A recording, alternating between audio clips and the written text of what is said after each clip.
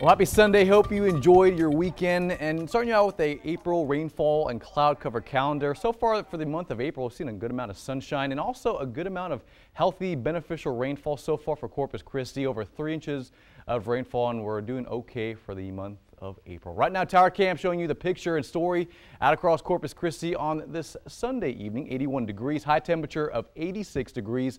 The east-southeast wind is going to work at 20 miles per hour right now, so it is a breezy night out ahead of you if you're having any Sunday night plans. Dew point at 65 degrees, so humidity is up to elevated, and that's going to contribute to some rain chances coming into the picture by later on next week. High temperatures across the area pushing near 90 degrees in Falfurrias, 86 over in Kingsville, pair of 86s over in Corpus Christi, and as well as in Beeville, 85 over in Alice earlier this afternoon. Tonight for Sunday night plans, temperatures in the mid 70s under mostly cloudy skies. Sunset around 8 o'clock later on this evening. Warm and breezy will be the name of the game. Speaking of winds out of the southeast at 20 miles per hour here in Corpus Christi, 17 over in Robstown, so that's ushering in more moisture. That's going to keep our elevated humidity in the picture for the next few days into next weekend as well. Now, winds will relax overnight tonight and also jump to double digits by tomorrow afternoon around 2 and 3 o'clock. So the breeze will stay with us for the start of the work week and into Tuesday and Wednesday as well. And as I mentioned, it's actually going to keep our humidity really high through next weekend.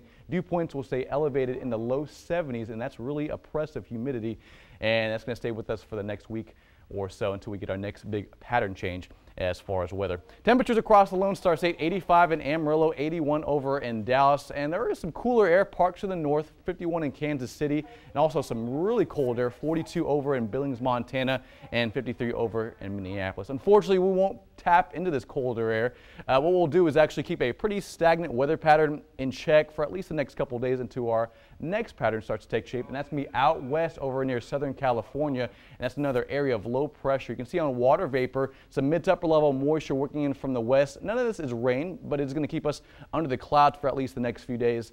And then out to our west is a spreading area of low pressure. Now, unlike the last few weeks with our shots at severe weather, this one's actually going to track a lot farther to the north, and that's good news for us. It's just going to channel a lot of moisture overhead, which is going to lead to really cloudy skies through next week. And then, as I mentioned, it's going to track a lot farther north, which a lot of the rain chances will stay over in North Texas. So Futurecast shows you the big picture. By Tuesday and Wednesday, we'll remain under the clouds. A lot of the heavier rain will stay north of the area, Houston, up north of I-10, I-35 in Austin, and also over into Dallas. So cloudy skies will be the name of the game tomorrow afternoon. We'll see some good amount of sunshine, temperatures in the low to mid 80s for high temperatures. Southeast winds still on the breezy side on 15 to 25 miles per hour. So here's that 7-day forecast. A nice stretch of pretty nice weather through about Tuesday, and that's when the clouds return into the forecast. Temperatures pushing near 90 degrees for Tuesday through Thursday afternoon.